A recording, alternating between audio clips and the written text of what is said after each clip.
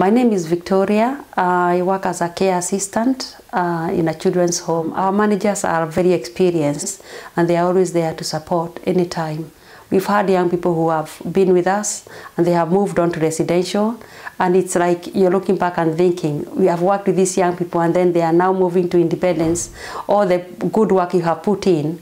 I would recommend anyone who would love to work with young people. It doesn't matter if it's daytime or nighttime. It's a job worth doing.